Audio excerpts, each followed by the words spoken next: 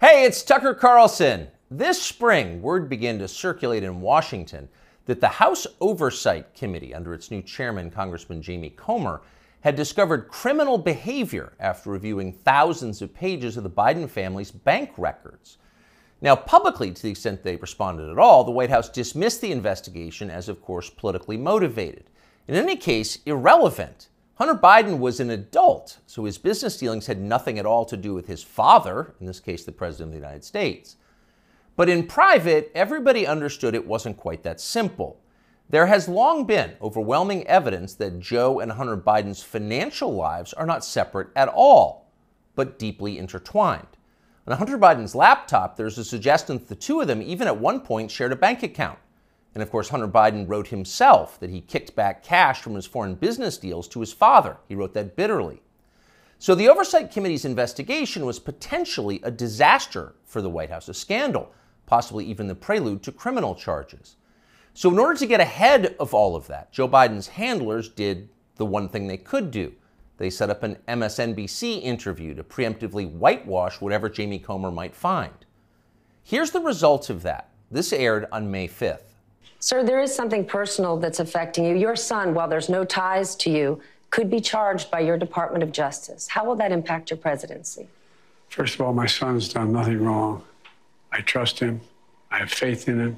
And it impacts my presidency by making me feel proud of him. Okay, time for the master class for free. You can audit it. Here it goes. Sir, showing appropriate respect, says the shill, there is something personal that's affecting you. Note the wording. Personal, not of public concern, nothing law enforcement might be interested in, but personal, a sad family tragedy. That's the framing. And then this, a sentence choreographed to the letter. Your son, while there's no ties to you, could be charged by your Department of Justice. Got that? Well, there's no tie to you. So the answer is, in fact, in the question. Whatever Hunter Biden goes down for, and we know he is going to be charged because MSNBC said so, but when that happens, that's Hunter's problem. It's got nothing to do with Joe Biden. Rest easy, America. 5 days later, the Oversight Committee released its findings, and they were, in fact, devastating. Quote, bank records show the Biden family, their business associates, and their companies, their many companies, received over $10 million from foreign nationals and their related companies, the committee wrote. Investigators had, quote, identified payments to Biden family members from foreign companies while Joe Biden served as vice president and after he left public office. So actually there was something there. It was a scandal. Racketeering, money laundering, wire fraud, those are some of the crimes the Bidens seem to have committed, in addition, of course, to selling out the United States for cash. So what would happen to them? Well, Donald Trump had an idea, quote, they'll hit Hunter with something small to make their strike on me look fair. Trump wrote that about 2 weeks ago, and it turned out those were prescient words. This morning, Hunter Biden pleaded guilty to pretty much nothing. Biden pled to 2 misdemeanor tax evasion charges, then entered a diversion on a federal gun charge. That's it. As far as Merrick Garland's Justice Department is concerned, Hunter Biden is done. There was no pre-dawn raid carried live simultaneously on CNN. There was no perp walk, no handcuffs, no press conference. Above all, there was no felony. Hunter Biden, who broke federal gun laws, can still carry a gun. It's like it all never happened. In fact, the Justice Department just baptized Hunter Biden, a lifetime of sins washed away in an instant. It was a secular miracle. Most miraculous of all, Hunter Biden somehow escaped a FARA charge. FARA is the Foreign Agent Registration Act, and it is exactly what its name suggests. Under federal law, if you are acting as an agent of a foreign nation in Washington, you are required to register with our government to let everybody know. Well, for decades, pretty much nobody in Washington did register under FARA, and precisely no one was ever prosecuted for it. No one. But starting several years ago, the Justice Department began sending people to prison on FARA violations. The official explanation was, we're cracking down on foreign influence in Washington. And of course, privately, everyone in Washington laughed. They knew that was absurd. In fact, it's the opposite of the truth. Foreign powers have never had more power in Washington. Their agents are everywhere, in every federal agency and throughout business. down to and including in executive positions at various social media companies. The Biden administration knows all of this, and it's not a problem. In fact, it's their policy. From the administration's perspective, the concerns and the demands of, say, the Chinese government, or particularly the Ukrainian government, are far more important than the needs of American voters. We're cracking down on foreign influence. Please.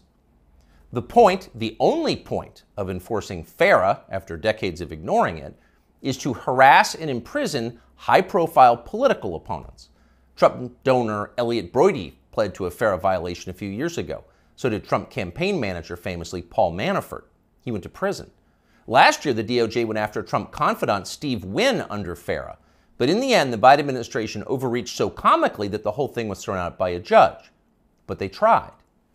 So as long as they're trying, if it was a fair system, Hunter Biden would be first on the list of those next to be charged with a FARA violation. In fact, many of them.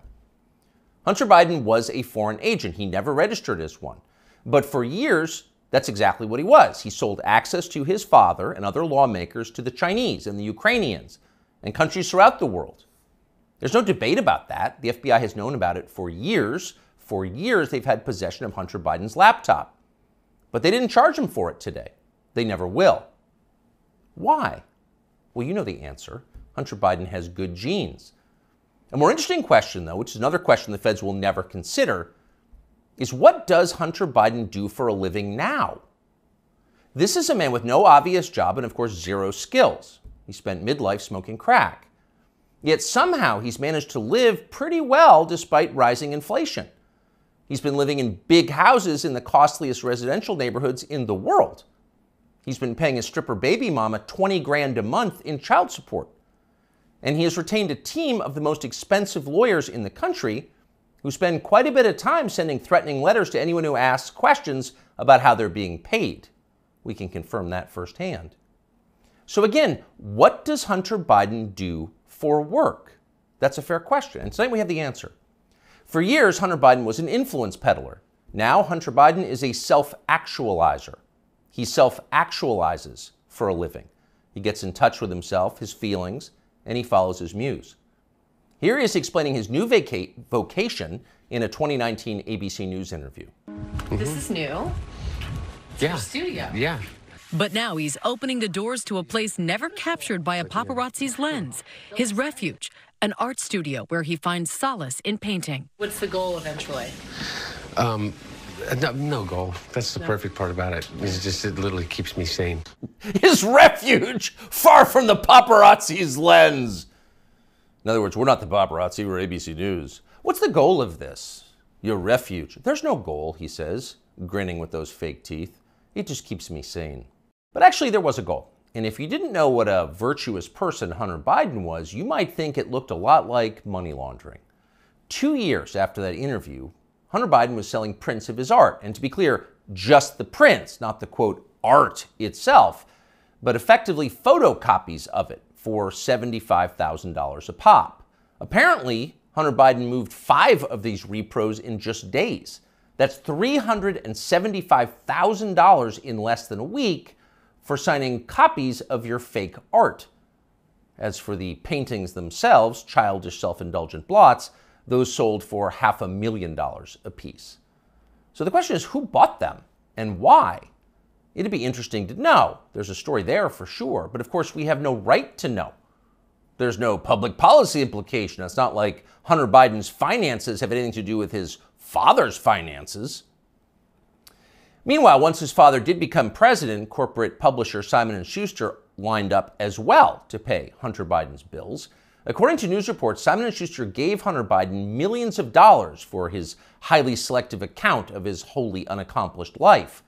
And then the publisher lined up brainless celebrity endorsers like Dave Eggers and Stephen King to promote it. King, who apparently will say anything if it helps the party, called Hunter Biden's silly manuscript a, quote, harrowing and compulsively readable memoir. And then Stephen King described Hunter Biden himself as beautiful.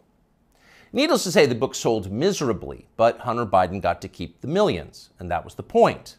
And so on. This kind of thing apparently happened a lot.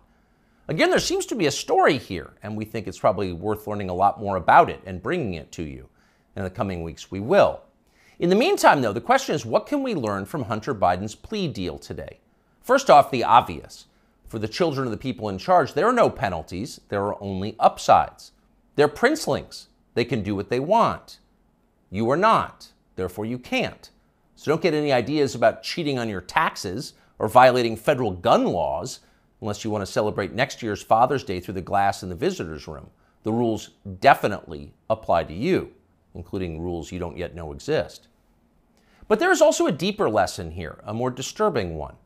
What we're watching through Hunter Biden's life and through the Biden administration, now entering its third year, is the total inversion of virtue. What was once considered admirable is now derided as stupid, if not racist. That would include achievement, intelligence, honesty, self-control, humility. Those are features of the old America. Those were yesterday's virtues. They are gone.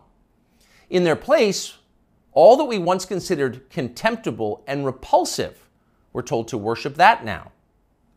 Here's a small example, but we think a revealing one.